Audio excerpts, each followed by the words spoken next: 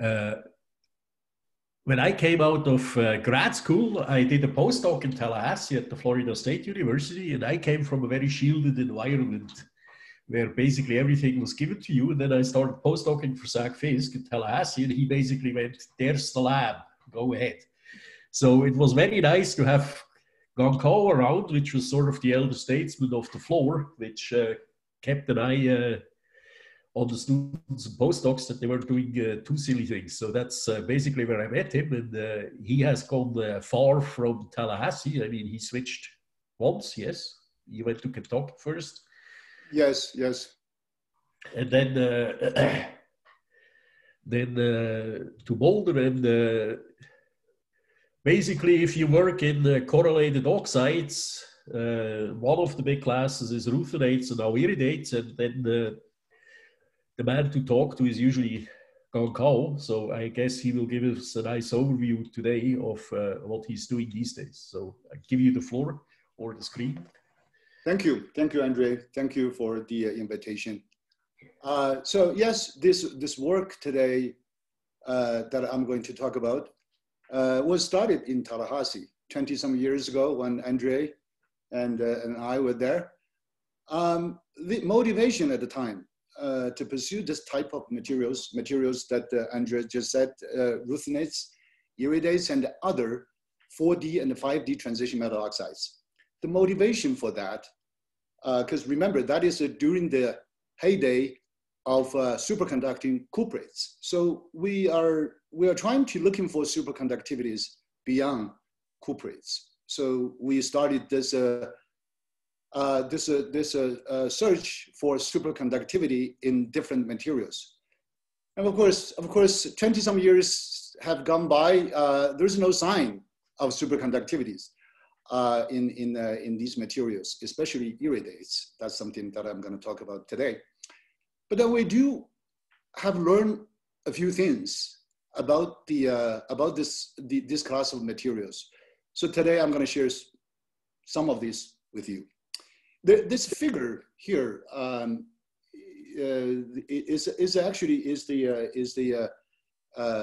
is a book cover, is to be published soon by Oxford. It has this distorted crystal structure, and it also has this 2 dots that represent spin orbit interactions. I think these are actually the 2 important elements that actually drive physics in this type of materials that I mean iridates and ruthenides and the other spin orbit coupled oxides. You see, how come it's not moving? What? It's not moving? Okay. So here's the outline of the talk. So I like to, since Andrew gave me a couple of warning saying that I should give more, the focus on more general review rather than just talk about, he says, hot stuff. So I'm going to spend some time going over the background. So in other words, I'm going to start it with the quantum interaction, and then we will focus then spin orbit interactions.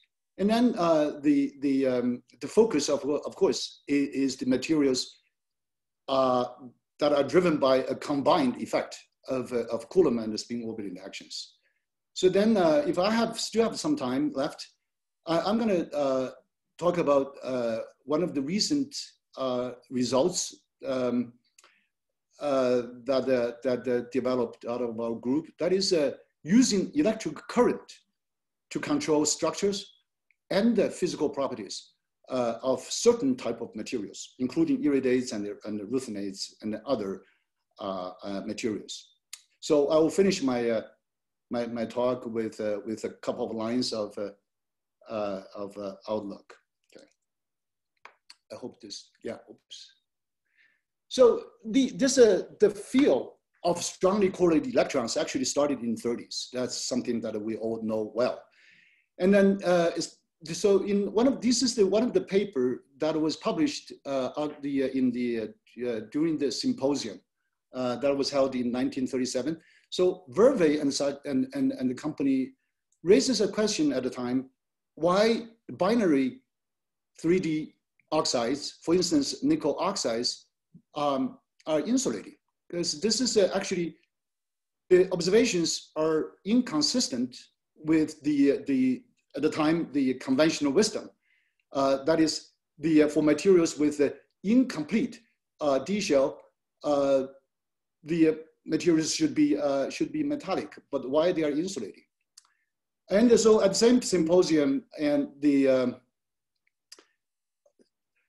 Mott and the company proposed for the first time that maybe the free electron models actually is not working here properly. So I highlighted here. So it is quite, so the Mott pointed out, it is quite possible that the electrostatic interaction between electrons prevents them from moving at all.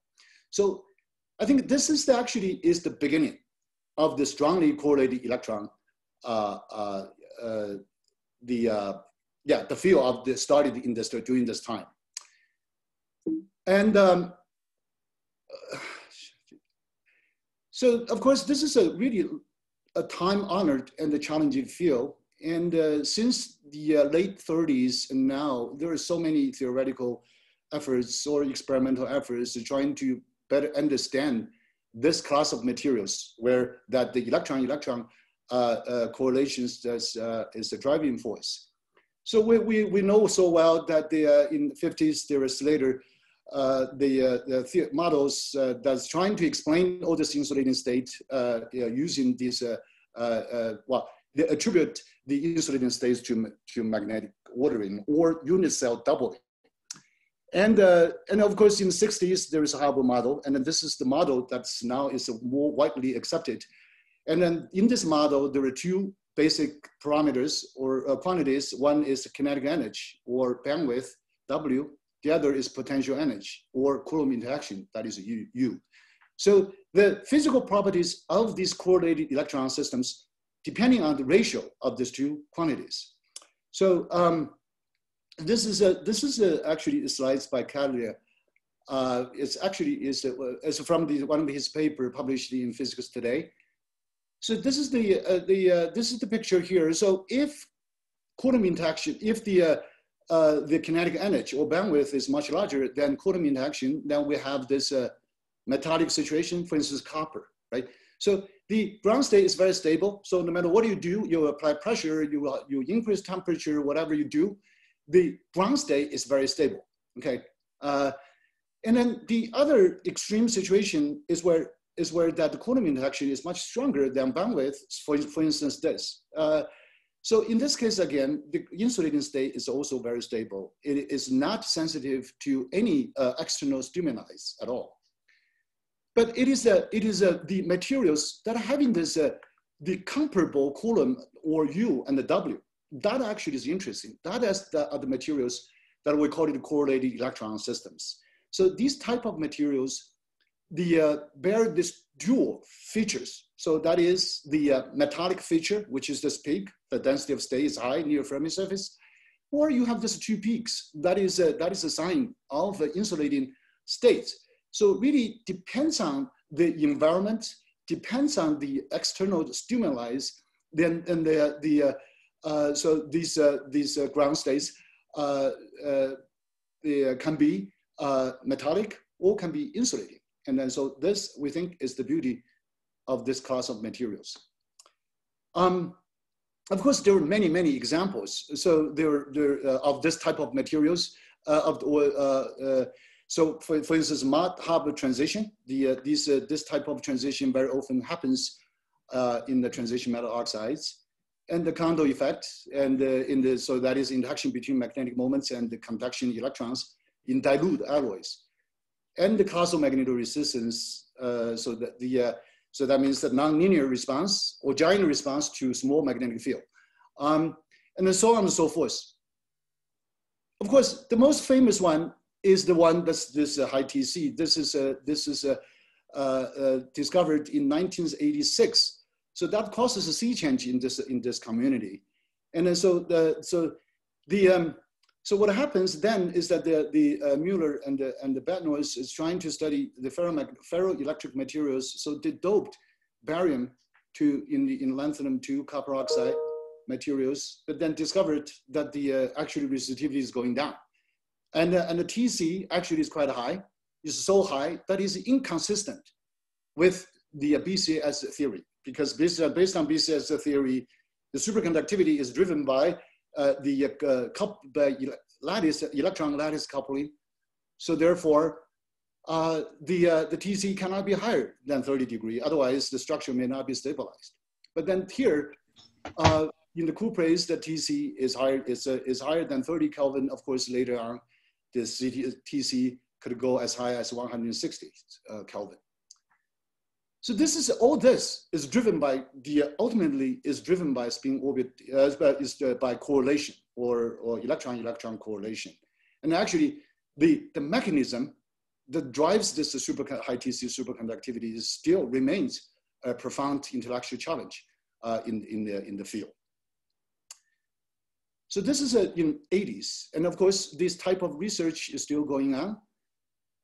One thing that I want to point out, so this is the paper that is published in the very low profile, we call it low profile journals. So the impact index is only 1.7, and this journal actually does not actually exist anymore. So I just find it very ironic. So nowadays we're always pursuing this so-called high profile journals to publish papers. So this, of course, is just a counter examples. So really, it is about the content of the work that matters. Okay, entering this century, there's this rediscoveries of spin orbit interactions, and the most famous one is the paper by Kane and Malley that proposes the quantum spin Hall effect driven by spin orbit interactions. And then this proposal was confirmed 2 years later. So the rest of course, is history. So nowadays, topological states and topological materials are one of the most current and interesting topics in this community.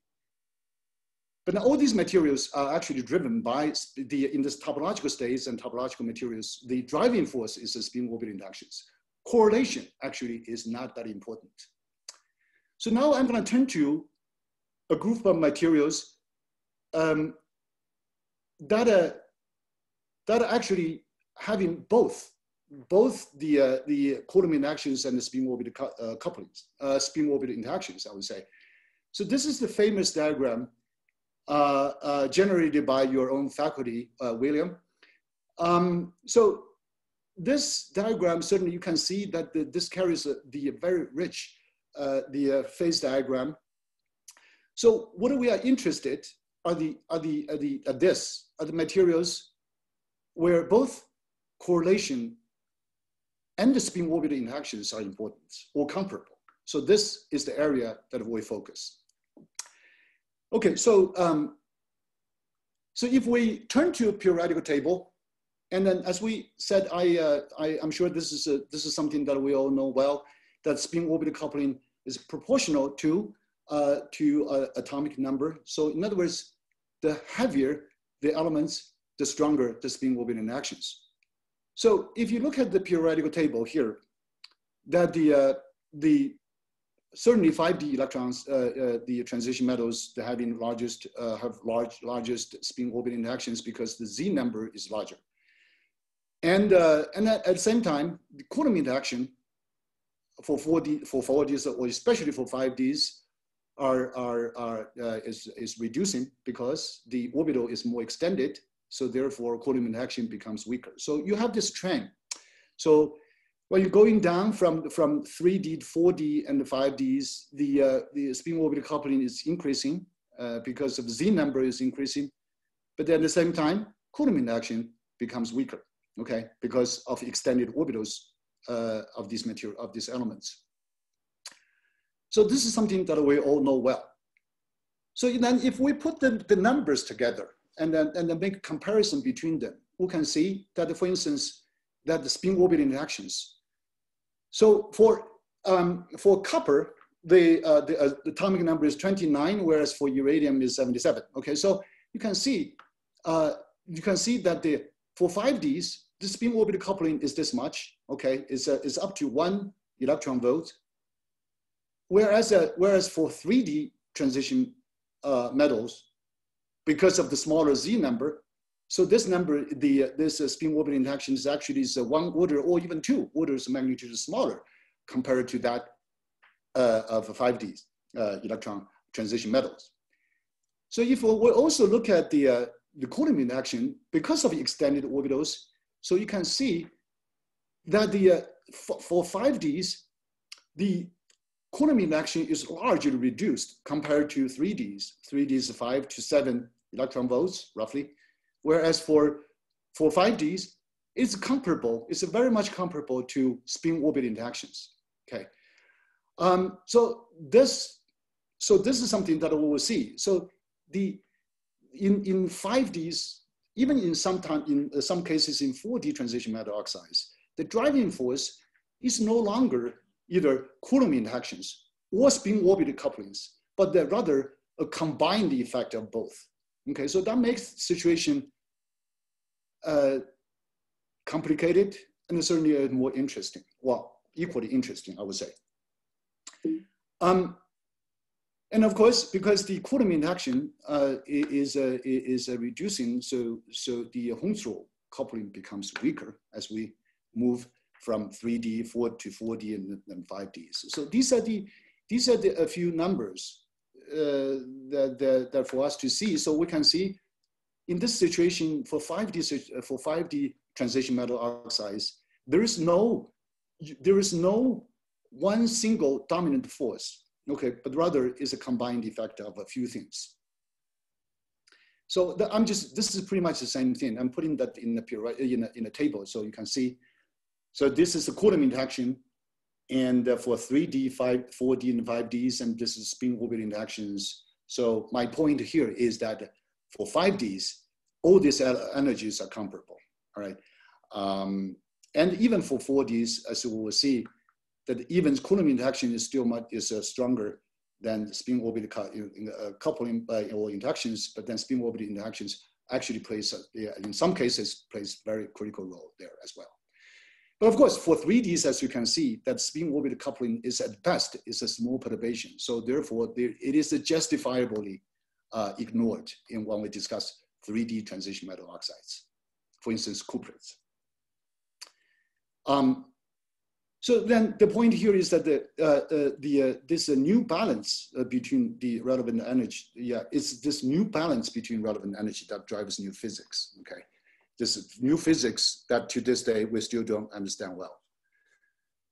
Let me give you a couple of examples, and then we will focus on a few specific things. So this is the ruthenides, and again, this work is started in Tallahassee. So we have this rock stem popper series. So in other words, they're all perovskite related like structure. So N represents the number of unit cell represents number of ruthenium layer in the unit cell. So this I'm sure that this is well known to many of us.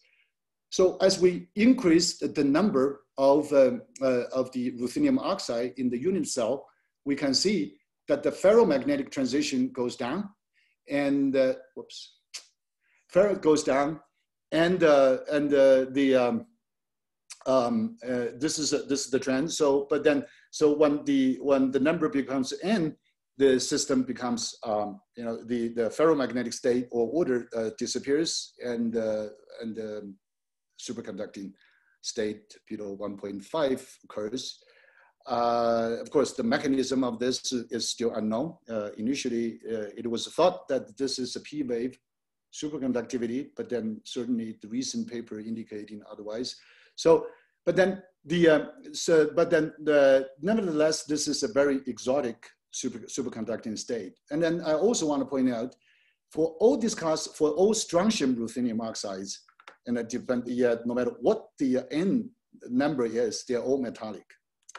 But then if you replace the strontium, okay, which is 2+, by calcium, And then in this case, in this replacement, we did not add any electrons. So the only thing that we change is the size of the cation, because the calcium is about 20% smaller than strontium.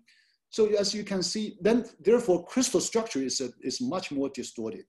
So because of this structural distortions, so we see completely different ground states.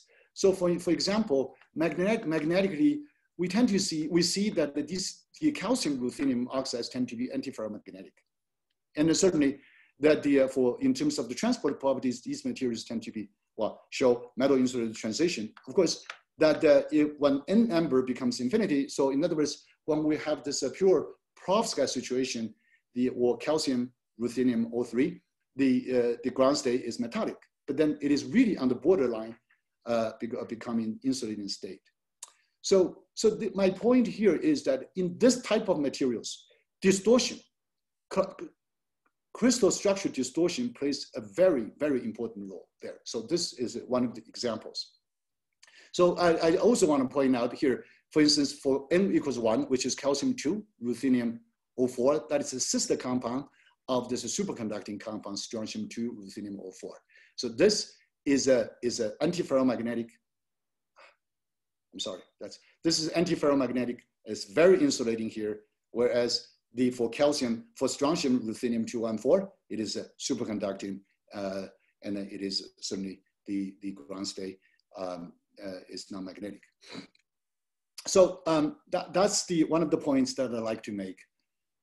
Now let's turn to iridates. Okay, the iridates, well, there are a few things. It is one of the 9 least abundant elements in the Earth's crust. Okay, so this might be one of the reasons that before the 90s, no one actually studied them, because it's so rare and it's really in terms of making materials, it has some challenges there. But then these materials are interesting. Okay, so interesting in the sense that because of atomic number is high, and therefore spin wobbly coupling is strong. And then in the iridates, there are 2 common oxidation states. One is a 4+, the other is 5+. If it is 4+, we'll have 5d electron. We'll have 5 d electrons. If it is a 5+, we'll have 4 d electrons. Okay, both of these 2 ions are interesting, but then the efforts very often are focusing on this 4+. In part is because, as we will see, that some of these compounds are similar to cuprates. So once again, people are always more interested in superconductivities in materials. Okay, so we studied this, and as Andrew knows, we studied this in 90s, and the time we are making strontium ruthenates, we are making strontium iridates, and so on and so forth. And so these are the materials that we are making, and of course we are making a lot more. So at the time, it was very surprising that why all these materials are insulating, because the strontium, this is the few examples there. And then not only they are interested, they are insulating, but also they are magnetic ordered and ordered at relatively high temperatures. Because this again, all these observations are inconsistent with the conventional wisdom at a time that we understand, because interactions between orbitals that provides bandwidth in the solid should follow this sequence. So in other words, 4D and then particularly 5D transition metal oxides should have a very large band. So therefore we should not expect a whole lot magnetic order because correlation is weak. So we should not expect insulating state in this type of materials. Because we also at the time we studied ruthenates, as we just mentioned, that all the counterparts of ruthenates are all metallic or even superconducting. So it was very possible for a long time. And at the time, because we started this in the early 90s. And then for many reasons that we understand, because at the time, the community focus is on cuprates, is on the causal magnetoresistance. So when you are asking people, so why this is so, people say most transition metal oxides are insulating, so what's the big deal? So which was true, okay? So So anyway, so that didn't stop us. So we continue on. So in one of these workshops that we held in Kentucky, at University of Kentucky, I met this this guy that you all know. He's an optical guy. I'm sure many of us know him. So he was at the time also interested in new materials and also the iridase. So we said that why not you do some of these optical studies and see what happens. You know, first of all, we should know what is the energy gap of the system, because at the time the way the experimental tools that we have is only magnetic and the transport and the thermal properties. So we don't have any means to do the optical measurements.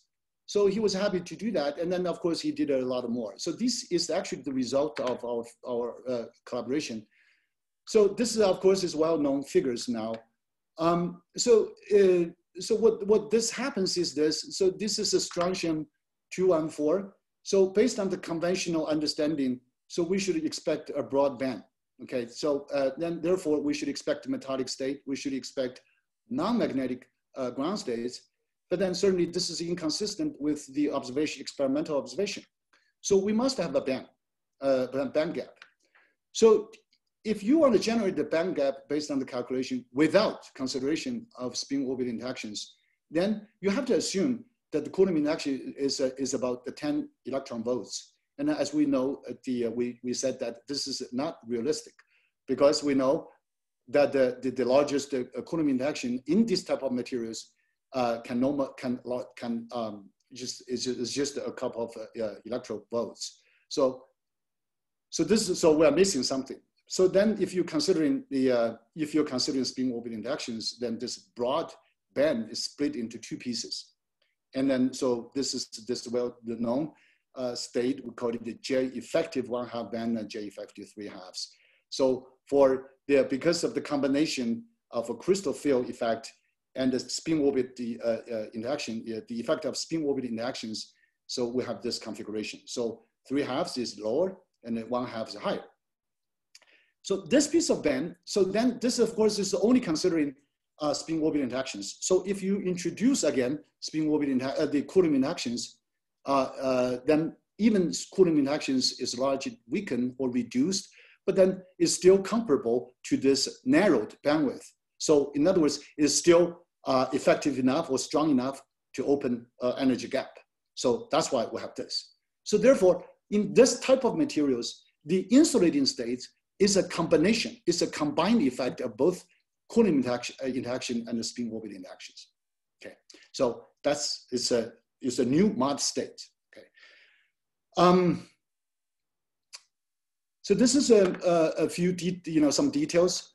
So as I mentioned earlier, that we have two ions, different common ions, the oxidation states. So if it is a 5, if it is a 4+, then we have a 5d electrons, and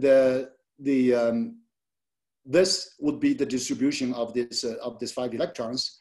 So this is a J effective 1/2 state band that is half filled, and then if it is a 5+, then we have 4 electrons that occupies the lower states or J effective 3/2 states. And then, of course, this appears to be boron, and if we believe this was happened, then we should expect the J effective 0 states. In other words, for all the materials having iridium 5+, should have the singulate ground states. But then the recent study also suggests that this is not exactly true.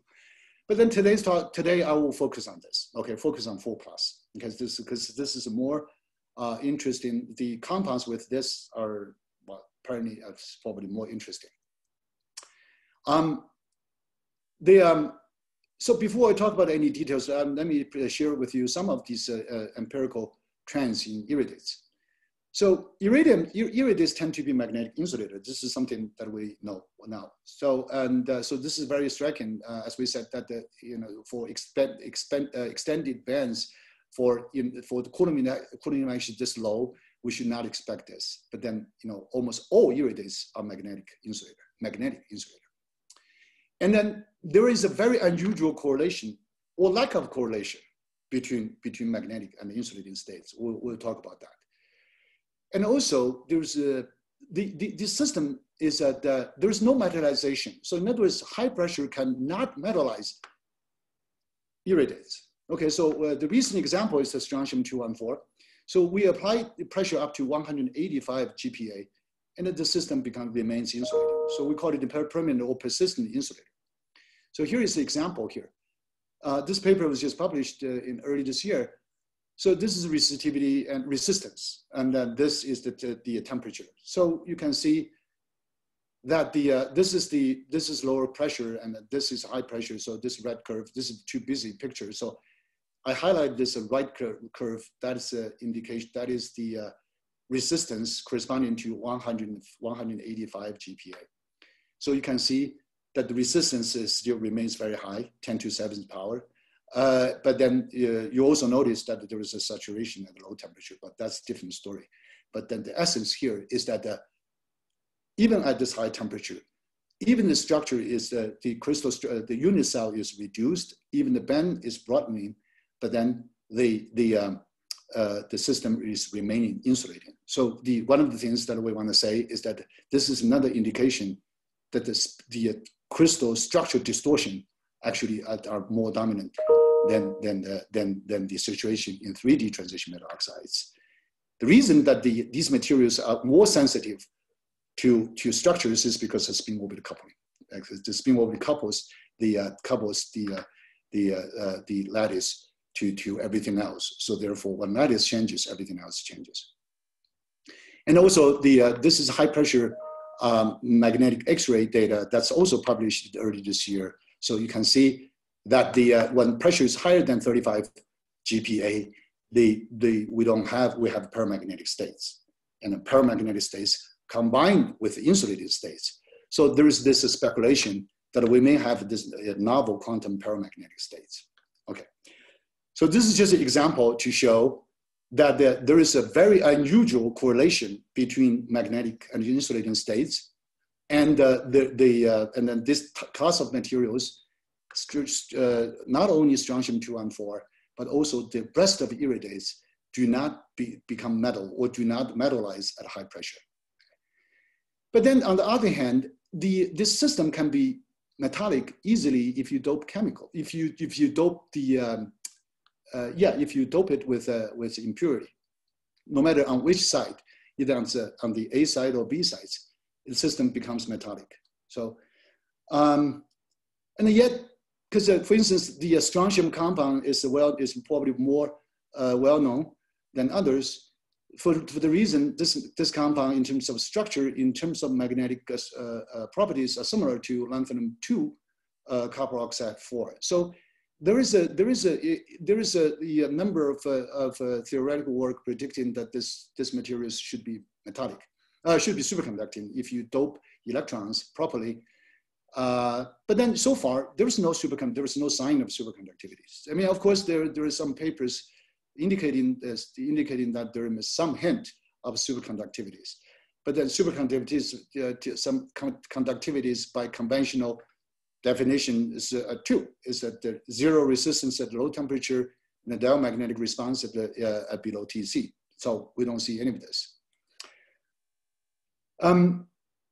So then this superconductivity is just one of them. Actually, there is a whole bunch of other theoretical predictions, and then most of them do not meet actually have met very limited experimental confirmation.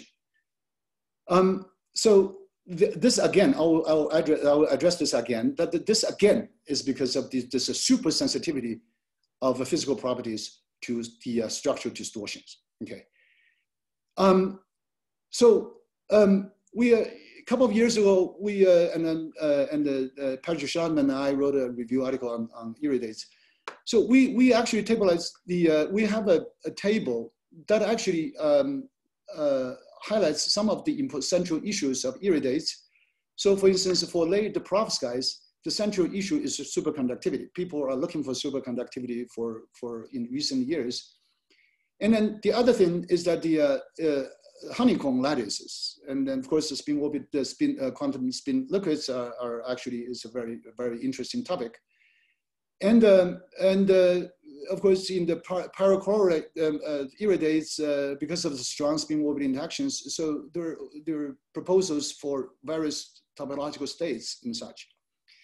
And then for double perovskites, one would assume, one would expect that we should have a J equals 0 state or single ground states because of we only have 4 electrons. So actually, none of this actually it's either none of this actually are experimentally confirmed or verified. But the one thing that's clear that most iridates are insulated and magnetic. Okay. So the reason, this is the reason, as we said, is a extreme sensitivity of ground states to crystal structural distortion. So this is also an advantage too. So there is a strong magnetoelastic effects and then lattice-driven properties there. And also, as we will see just in a moment, because of the strong spin orbit coupling, so there's a strong interlocking between lattice and the magnetic moments. And so this is an advantage. Advantage in the sense that we can tune physical properties using different perturbations or external stimuli. The external stimuli that are easily coupled to the lattice. So this is just a cartoon to show that this unstable ground states can be tuned using different knobs. So magnetic field pressure and lights and such, these are common things. So what I did recently is electric current. We use electric current to control the crystal structures, therefore physical properties. So how many, Andrea, how many minutes I have? I can stop here, or I cannot hear you. Okay. You can keep going for 10 minutes, I think. Okay, 10 minutes. Okay, then that should be enough. So this is one of the, we studied we published actually 2 papers on 2 different materials. Of course, we did a number of materials that are actually, this phenomenon is true. So this is the cartoon that basically what tells you is that we have a distorted structure. But then if you apply current to this distorted structure, then the structure, the distortion is relaxed, and therefore everything else.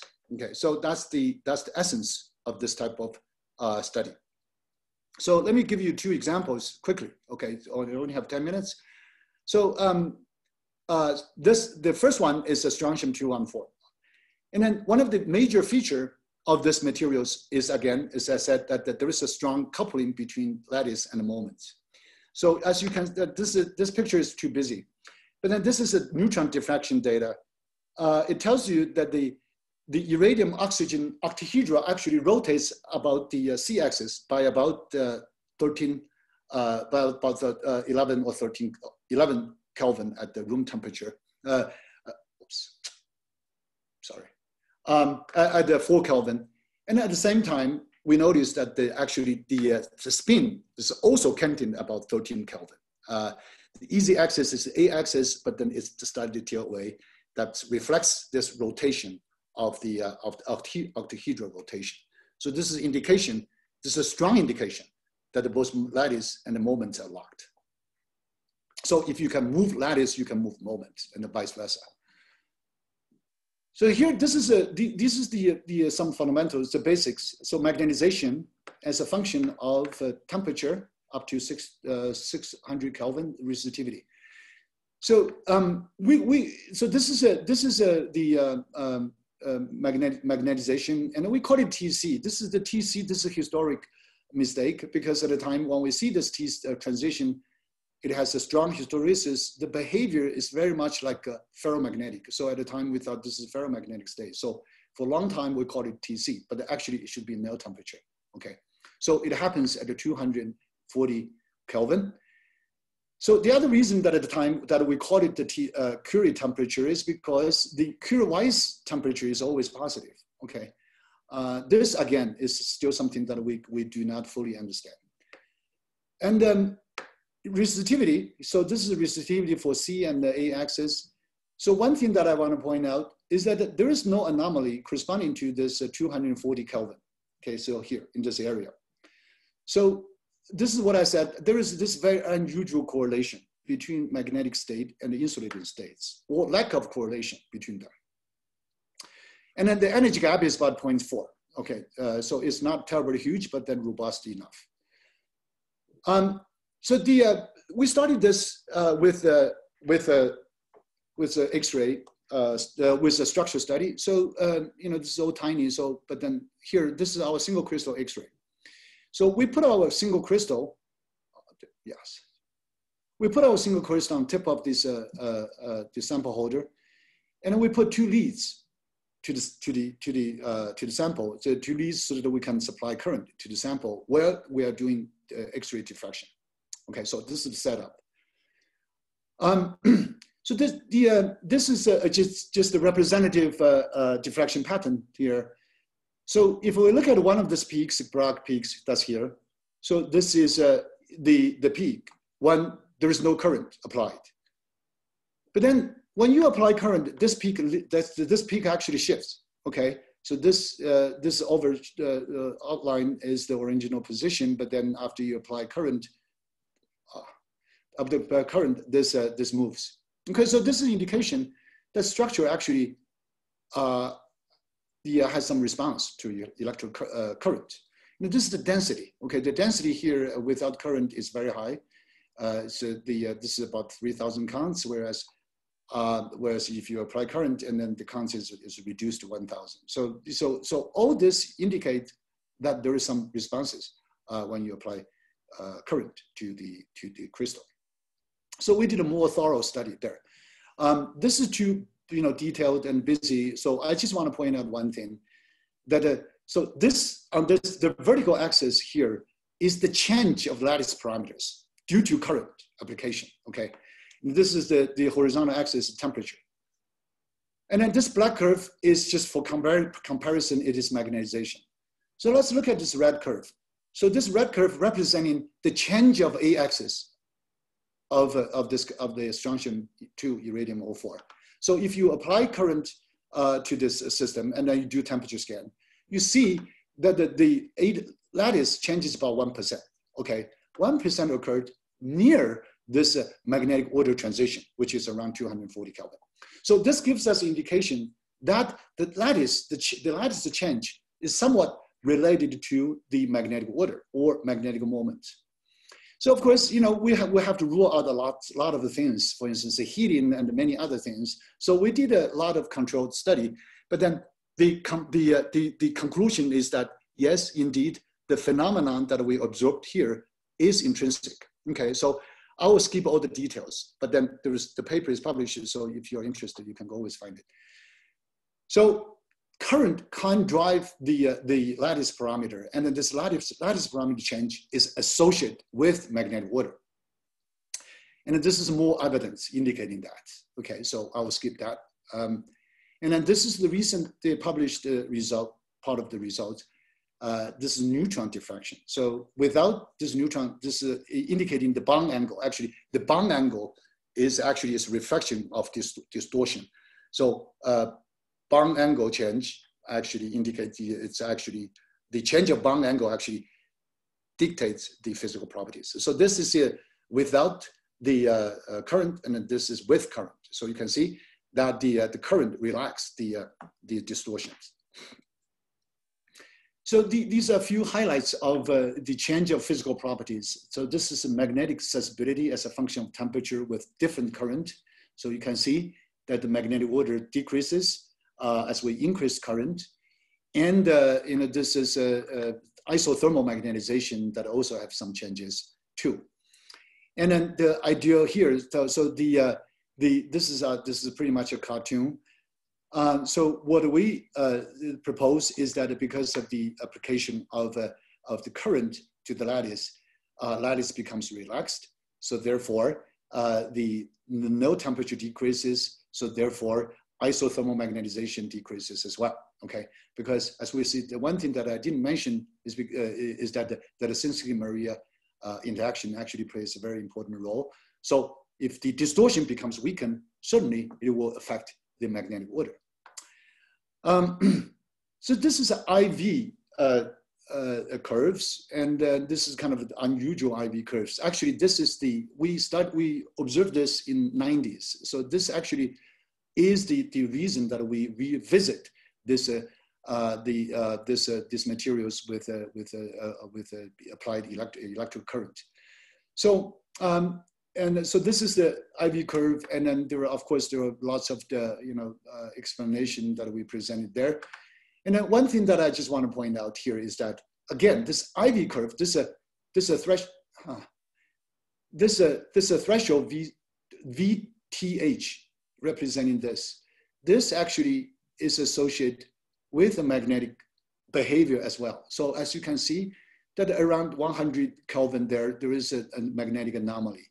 This anomaly appears to be associated with this slope break for this. Okay, so everything indicating that the lattice, the IV curve, and the magnetic order, they're all strongly coupled. Okay, of course, applied current induces metallic states, and I will not talk about details here. So this is pretty much just a cartoon indicating that when we apply electric current to the systems, the structure becomes relaxed. Okay, this is the structure. So therefore, it has all kinds of this very unusual IV curves. It has the magnetic order weakens, and mobility enhances and such. So this, because this is too much details, I want to save that.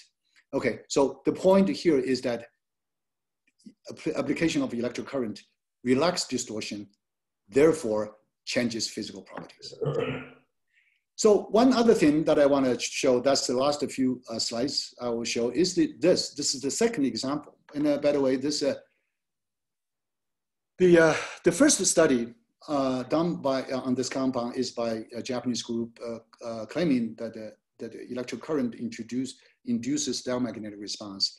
But this paper recently, actually after the publication of this paper, was actually retracted. Okay, so it is not true. So for this compound, there are two important parameters. One is that there is a violent first order transition that happens at the 357 Kelvin. Okay, this transition was discovered in Tallahassee when at the time we don't have high temperature facilities. So what we did is that we used the heat gun to heat the sample and monitoring the resistivity change. And it turned out that that measurement actually is quite accurate. And then the other transition is an antiferromagnetic transition that happens at a much lower temperature. So when crystal structure becomes further distorted, it stabilizes antiferromagnetic state. So that happens at 110. Okay, so these are the details. So what I want to, so here, this is the orbital configuration, and I'm sure many of us know this well. So what separates metallic state and insulating states is actually the population of the dxy orbitals. All right, and the metallic state, the dxy orbitals is partially occupied, therefore metal. So because of distortion at the low temperature, this dxy orbitals is fully occupied, therefore insulating. Okay, so what I want to show you is that applied current actually maintain this type of configuration. So therefore, the system becomes more metallic. So this is the diffraction, extra neutron diffraction. That tells you that this is five. This is the current density without current. So you can see this is temperature. This is the lattice parameters. So you can see that the A-axis and the B-axis, this is the orthorhombic distortion. So this orthorhombic distortion weakens when we apply magnetic field, when we apply current. And so this is detailed data. So keep this in mind. When we apply current, distortion weakens, and then and in this structure, the A and the B axis are very different. So that's why it has this first order transition. But then applied current can weaken this the difference. This is a detailed structure. So look at this pattern.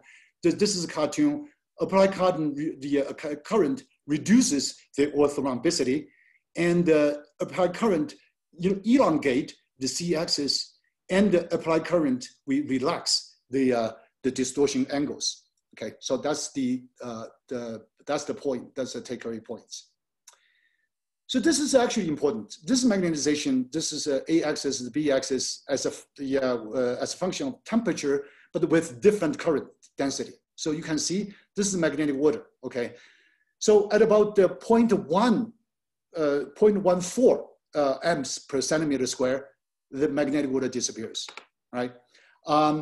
And then, and at the same time, this resistivity is measured at the same time. At the same time, you can see that the resistivity drops by several orders of magnitude. And then, as soon as this long-range magnetic water disappears, native magnetic water disappears, there is emerging the new ordered state. So that's this. Okay. Again, I'm going to skip the details, but then I want to show you that this is the current induced ordered state. We actually do not sure whether or not this is the nature of this order, whether or not this is an orbital order or magnetic order. But then certainly there is this long-range order right after the disappearance of the native antiferromagnetic states. So these are the details. So the other thing that I want to show you, and this is my key point here of this talk. So this is the, again, this is the neutron deflection data. This represents the orthorhombicity, and this represents the resistivity. So you can see they have same color codes. So in other words, there is this direct link between orthorhombicity and resistivity. So when the orthorhombicity is reduced, resistivity reduced. So this again explains that. Once again, the important thing is the population, is the orbital population of dxy orbitals. Okay. So this is our phase diagram. And then this is the boundary that separates the native antiferromagnetic states and the newly observed orbital states or magnetic states. So that's the phase diagram. All right, so since I don't have much time, so I'll skip the slides. I'll just say this. Again, I'm repeating myself, that many of these exotic states in oxides, especially in transition metal oxides, actually exist mostly in theoretical models. And the reason that there is no clear-cut materials realization, I think, again, is because in this type of materials, so this class of materials, there is this extraordinarily sensitive or extraordinary sensitivity to of ground states to distortion, crystal structure distortion or disorder. That something that we do not see in 3D transition metal oxides. So one needs to. So we have this materials challenge. So new synthesis techniques is needed. So recently we actually developed this. We call it the field editing or field altering synthesis technology that actually helps a lot. So what this is that at a high temperature, we're actually trying to alter the crystal structures using magnetic field. So this way, the structures may not be as distorted. So therefore, we see something new or something theoretically anticipated. So with this, I want to thank you. So this is my collaborators related to the work that I reported previously in this talk. Thank you. This was a really great overview over ruthenides and struthenides, strontium and ruthenium oxides. So I guess there will be questions. Do I see hands? I don't see hands. Why don't I see hands? Somebody sees hands?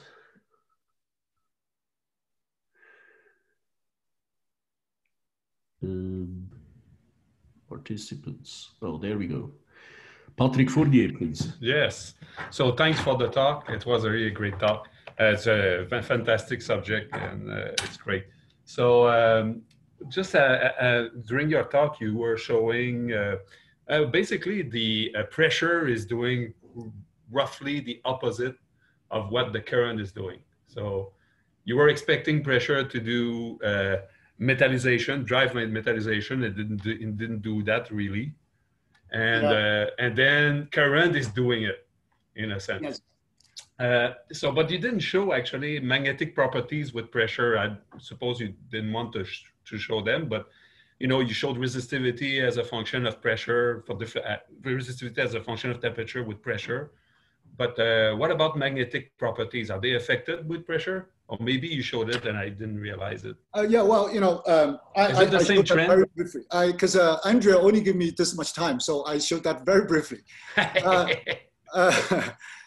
It is when you measure magnetization, the pressure is very limited, as we all know well. Yeah, of course. So we did a kilobar. That's nothing nowadays. Yeah. Daniel Haskell at Argonne did that. Okay, so let me show his data here. So maybe I missed it. No. I went through very quickly. Yes. So so this is resistivity, right? We can go resistivity. Even just measuring this type of things is a huge challenge, but it's doable. Magnetization. This is not magnetization. This is magnetic properties. So this is using magnetic X-ray to do this. Okay. So it is really not a direct measurement of magnetization, but then it tells you that this magnetic order here at a high pressure. In fact, this is at ambient pressure. Okay, you have this peak around 250 or 50 or 40. The early paper that's published in 2012, I think, indicating that when pressure is higher than 14 GPa, this peak, this anomaly disappears. But then in recent years, Daniel Haskell did more. So he is convinced that there is no long range order anymore. Okay. Yeah. So okay, good. Yeah. Okay. So it's really going the opposite way, even for the pressure. Oh, wait. Okay, no, it's not that obvious. Of course. Okay, thanks. Sure. Yeah, it's not obvious. I think the reason, this is a very superficial reason, from experimental point of view, the resistivity remains, the insulating states persist up to this high temperature. Yeah. It's because of distortion. We have more detailed data. Actually, the pressure actually introduces more distortion. And the distortion is so critical in this type of materials. Even band is largely, broadened because the unit cell is reduced, right? So, but then this broadening is not important enough to overcome this distortion. So therefore, the system remains insulated. Yeah, and we said that in our recent synthesis, new synthesis technique, we're using magnetic field to tune the structures. So the materials, for instance, this type of materials, strontium-2 uranium-04, if we synthesis in the magnetic field, the distortion is much weaker. So the resistivity actually or conductivity could be several orders of magnitude larger than the non-edited or edited the strontium-214. Okay, thank you very much. Sure. Peter Gruter is next. Yes, hi. I have a question. Have you ever applied an AC magnetic field? AC current, sorry, magnetic field. No, we have not. Yeah. We did briefly on one of the compounds, calcium-214. So there is no. I would say this: we have no systematic studies on AC current. So the current that we apply for is DC. That's what I can say because it's been a while. 2 years ago we did AC, so I don't want to say anything that's wrong. Yeah. Kartik, please. Yeah, hi. So I had a question about the crystal structure change. What is the energy scale associated with the kind of crystal structure changes that you see, and like how do you estimate it? What goes into this kind of calculation? Calculation of? Or just the crystal structure, the change in the crystal structure, like physical energy scales associated with that. Is that because? Yeah, well, I don't know the energy scale, but certainly it's large. So you're saying that when we apply magnetic field, the Y structure changes. Is that right? Yeah, I mean, so I can think of like, okay, I apply a current, maybe that changes how the effective magnetic field is, that reorders the spins. Why does it also have to come with a structural distortion? Well, I don't. Let me see. The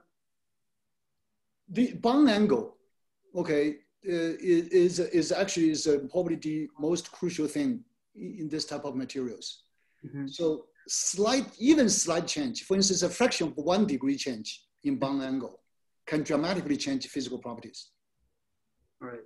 Yeah, and also, yeah. So that's yeah. If you're happy with this, that's good enough. But then these materials, as we said earlier, that they are actually in this sort of a nearly degenerate states because of there are so many competition. There are so many comparable interactions that are competing for control.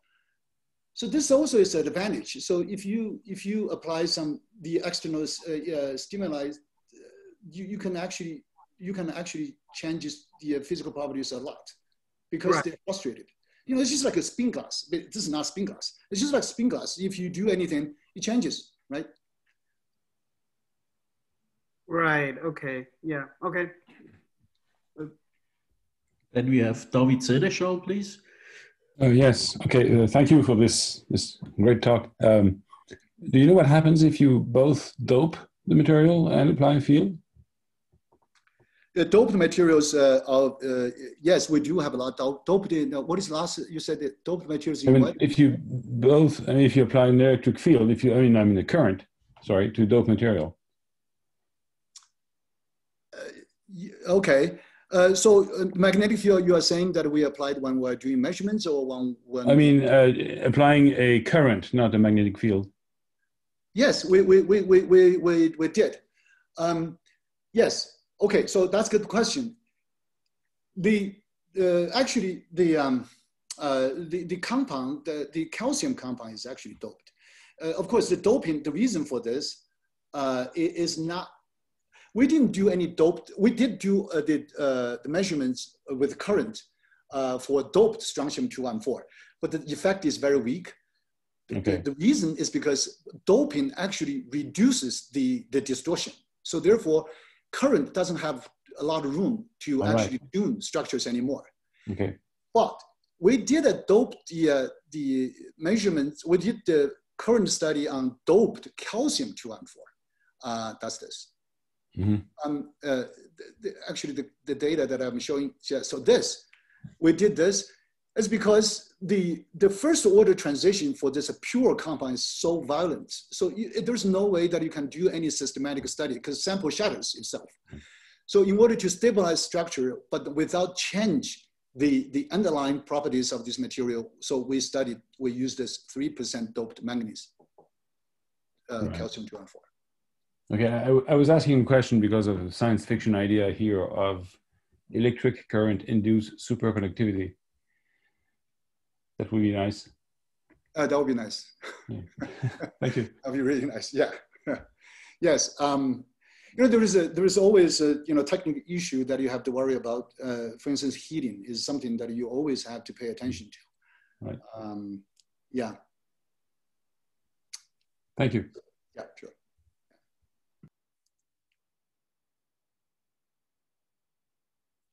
I think we have another question from Kartik, I think.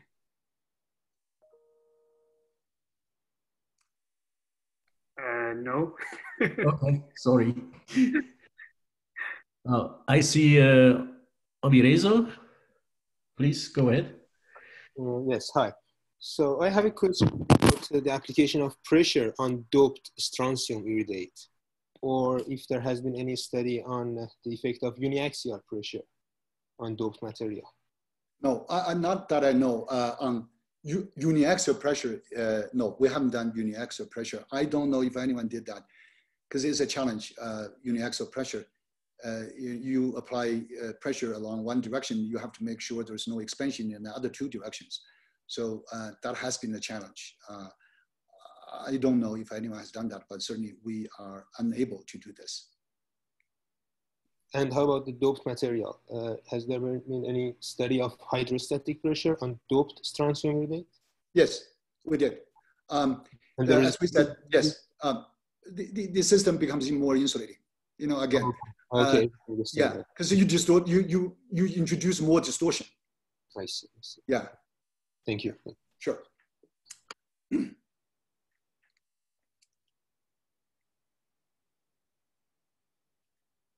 Anybody else has questions, or otherwise we would like to thank Gonkao again. This was really a nice exhibition to the rather complex physics you get in the ruthenidates and the iridates. So I personally greatly appreciated it. I hope you did too. So let's thank Gong again. Thank you. I can hear that. So thank you so much. It's a pleasure. Yeah. Thank you. Thank you. So, all right. If the students would like, maybe you could stay online 15 minutes again. Oh. Sure. Yes. Oh, we do that too. So yeah, all the professors, please disappear.